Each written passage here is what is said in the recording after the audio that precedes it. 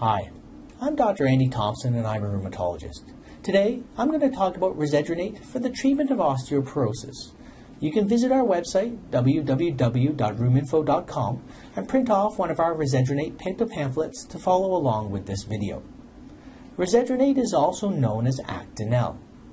Now, Risedronate is usually taken once a week as a 35 milligram tablet or once a month as a 150 milligram tablet.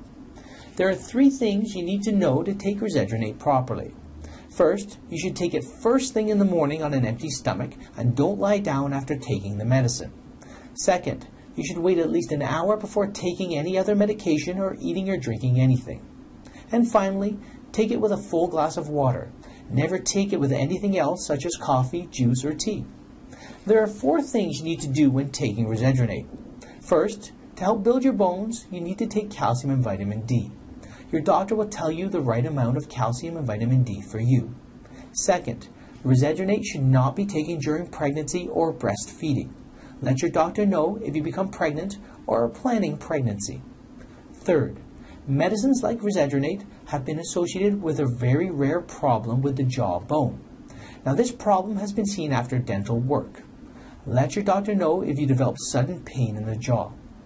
Finally, your doctor will monitor your response to Risedronate by testing your bone mineral density. This is usually done every 1 to 3 years. The most common side effect of Risedronate is stomach upset, pain, bloating, and nausea.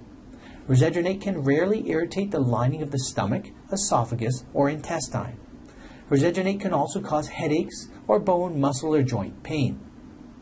Now, if you're taking Risedronate, you should call your doctor if you feel sick and want to stop, if you're concerned about any side effects, or if you've stopped or want to stop the medication for any reason. For Risedronate, there are other specific reasons to call your doctor.